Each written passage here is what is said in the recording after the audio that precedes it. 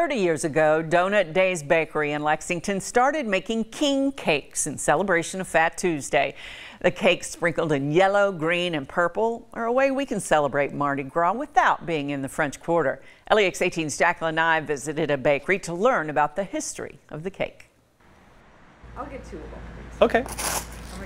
Since Donut Days opened their doors this morning, ta-da! This is the large king cake. Hundreds of these cakes have been bought.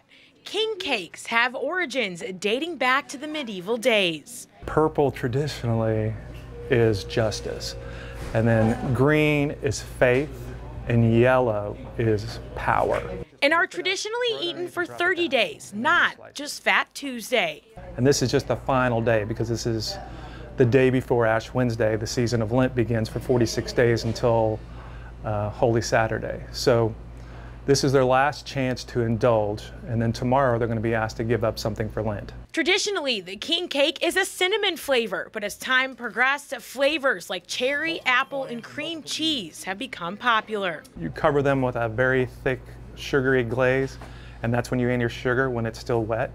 And then we, here at Donut Days, we adorn them with beads, add a coin, which is the token that they used to bake inside. And whoever gets the slice with a baby in it has to host next year's party. In Lexington, Jacqueline Nye, LEX 18 News.